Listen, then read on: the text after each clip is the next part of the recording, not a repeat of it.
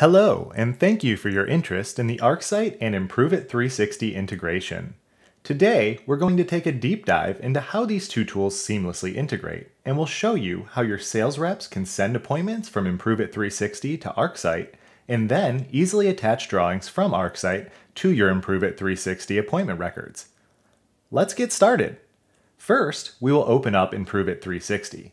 We will then search for the prospect that needs to schedule an appointment. Next, we'll create the new appointment record just as you always would. When we're ready for the system to send this appointment to ArcSite, we will check the checkbox Send Appointment to ArcSite.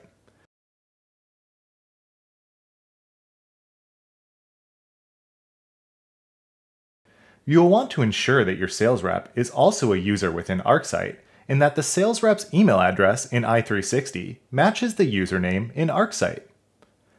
Now, to pass the appointment information to ArcSite, simply save the appointment record. We can now see that the ArcSite project ID has been generated. Please note that you can do this at different stages of the appointment.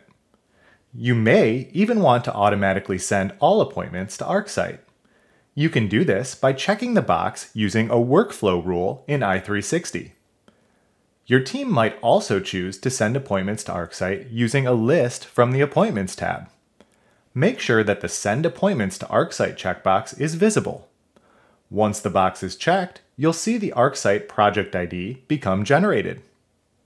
Now, let's take a look in the ArcSite app for the appointment we just created for Jessica Williams. We will start by opening up ArcSite on our mobile device. This can be an iPhone or iPad. Remember, we do need to log in as the same sales rep who was assigned to this appointment in i360 in order for us to see the appointment record in ArcSite. I'll choose the Jessica Williams project that we sent from i360 and then tap Create Drawing. You can now use your finger, stylus, or Apple Pencil to quickly sketch out the job site. In this example, we are looking to replace a set of double doors at the entry of the home. When we're finished with the drawing, simply tap Upload to Cloud. After a moment or two, a message will appear letting us know that it was successfully uploaded. Now, let's bounce back over to our improveit 360 desktop application and locate the appointment for Jessica Williams. To locate the information sent from ArcSite, we will look at the Notes and Attachment section for the appointment. Here, we will be able to see all of our site drawings, PDFs, signed proposals, and documents that have been uploaded from ArcSite. Just keep in mind that at this time, the integration does not set a result for the appointment.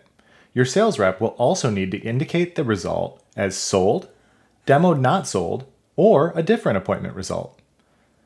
If you're interested in setting up the ArcSite integration for your company, you'll need an API key and an API secret from the ArcSite application. And make sure that your staff member's email address also matches the usernames within ArcSite.